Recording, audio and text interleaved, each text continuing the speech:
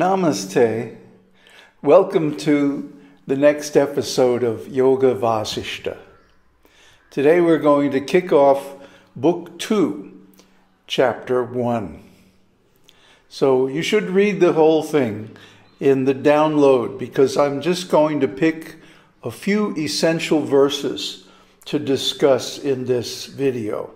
So you have to read the whole thing yourself so you got the context. So please download the PDF file. It's given in the video description. After Rāma delivered his speech before the assembly, sage Viṣvāmitra, who sat before Rāma, tenderly said, "Rāma, you are the best of the most intelligent, and you have nothing more to learn that you have not already come to know by your own observation. You have an understanding clear like a mirror, and your questions serve to polish and reflect your understanding to others. You have a mind like that of Śuka, the son of the great Vyāsa, who, knowing the knowable by intuition, was yet in need of some teaching to confirm his belief." Rāma said, "How was it that Śuka, son of the great Vyāsa, did not at first rest assured of his knowledge of the knowable, but then came to be settled in his belief?" So this is a great question. It's a great question and a great response by Viṣvāmitra to Rāma's speech. First of all, he tells Rāma, you have nothing more to learn. This means that the actual teaching, the esoteric teaching, is not a lot of information. It doesn't require a tremendous amount of book learning, because the things that Rāma spoke about are easily observable in life by any intelligent person. The problem is, the reason why most people don't get it, is they have prior beliefs about the world that do not allow them to see the reality. They're thinking, oh, this world is a nice place and I can enjoy here. No, this world is not a nice place and you can't enjoy. Or any tiny little bit of enjoyment there is certainly more than counteracted by the suffering of material existence. So this suffering is going on, whether you're in a high position or a low position. It just comes about by means of the mechanism of the material world. Everyone has to get old, get diseased, and die. Things that come in our life also go.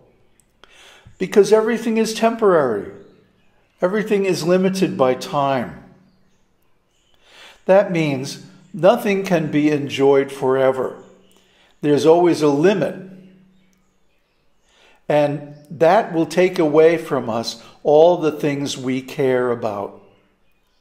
And therefore, the more we care about the world, the more we're going to suffer.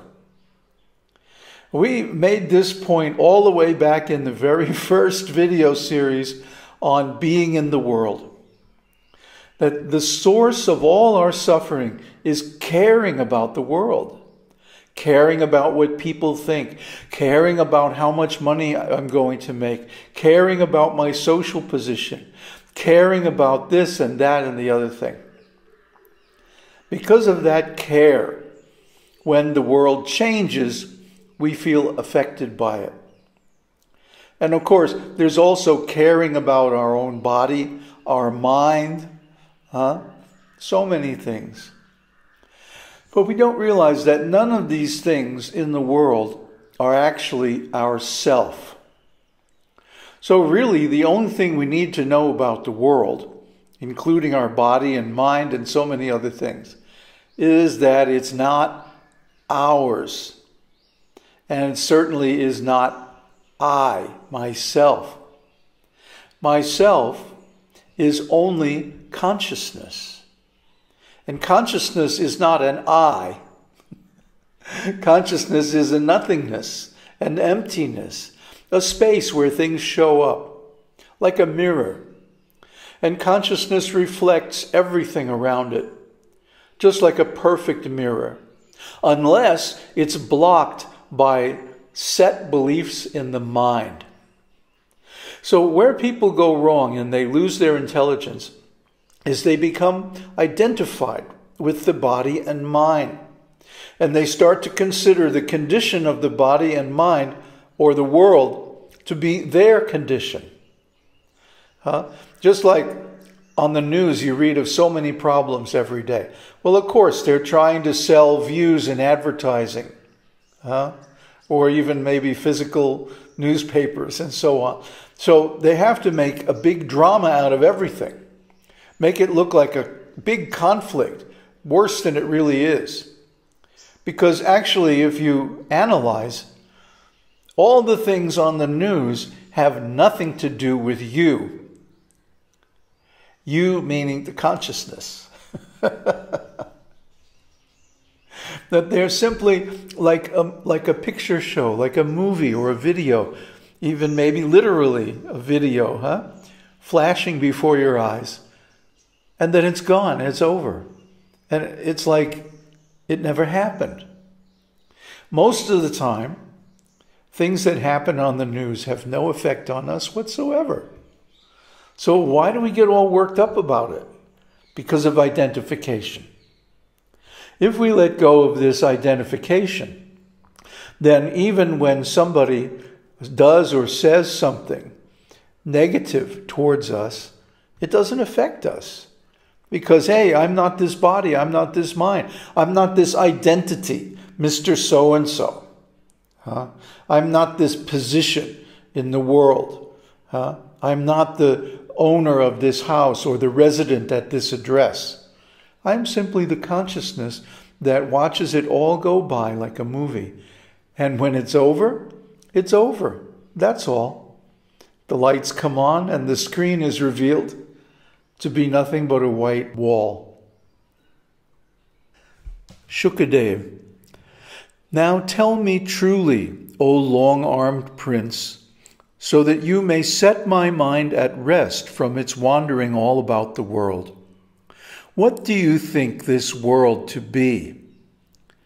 Janaka replied, There is nothing more certain, O sage, than what you know by yourself and have heard from your father. There is but one undivided intelligent spirit known as the universal soul and nothing else. It becomes confined by its desires, vasana, and becomes freed by its lack of them. You have truly come to the knowledge of the knowable, whereby your great soul has desisted from attachment to objects of enjoyment and vision. You must be a hero to have overcome your desires for the lengthening chain of attractive enjoyments while still in your early youth. What more do you want to hear? So, I hope you've read the story because we just skipped over a whole bunch of narrative. But here's the punchline. Śukadeva asks Janaka, so what is this world anyway? Set my mind at rest. My mind is wandering, going here and there. It's always in motion. It's always in change. Set it at rest so that it doesn't need to change or move anymore.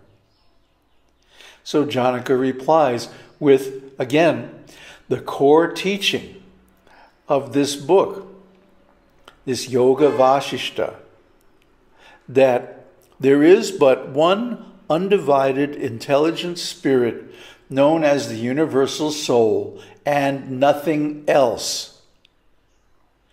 What appears to be separate or distinct from that soul, that one, that Brahman, that one consciousness, self-aware, and satisfied, motionless, and without time, is only illusion. Just like we were talking a minute ago about the picture show, the cinema, the movie, the video. And as soon as the video is over, then there's nothing left but the blank screen of pure consciousness, aware of itself. Ramana Maharshi calls this I. And this is the real object of meditation. This is the real symptom of self-realization. Janaka continued, "You have obtained whatever is obtainable by the comprehension of your mind. You take no interest in the outer and visible world, so you are liberated from it and have nothing to doubt." Being thus advised by the magnanimous Janaka, Śuka remained silent with his mind fixed in the purely supreme object. Being devoid of sorrow and fear, and released from all efforts, exertions, and doubts, he went to a peaceful summit of Mount Meru to obtain his final absorption. There he passed 10,000 years in a state of unalterable meditation, until at last he broke his mortal coil and was extinguished in the Supreme Soul like a lamp without oil. Thus purified from the stain of rebirth by abstention from earthly desires, the great soul Śuka sank into the holy state of the Supreme Spirit, Nirvikalpa Samadhi, just like a drop of water merges into the depth of the ocean.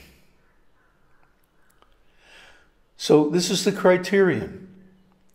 Just like Rāma, having seen the futility of material existence, still felt he needed instruction to be at peace.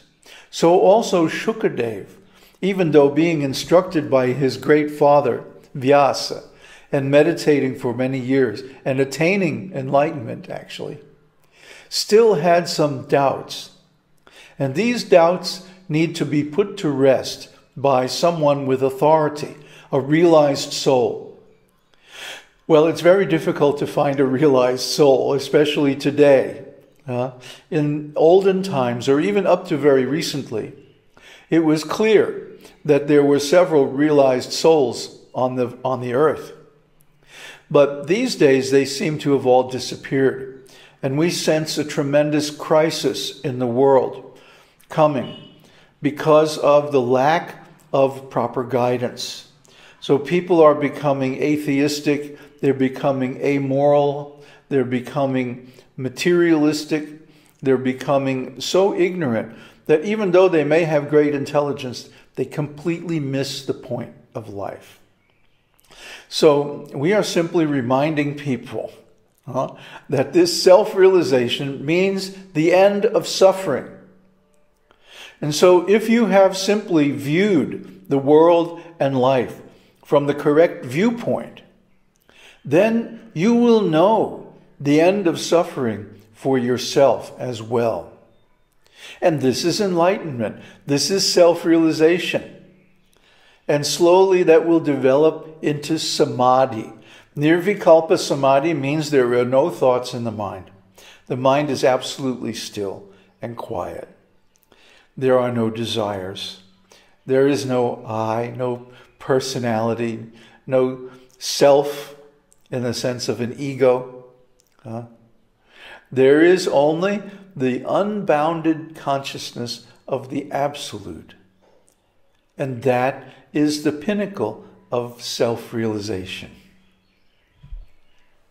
Om Tat Sat. Om Harihi Om. கருணார்ணவமாய் கருதக்கதி நல்கும் அருணாச்சல சிவம் ஈதான்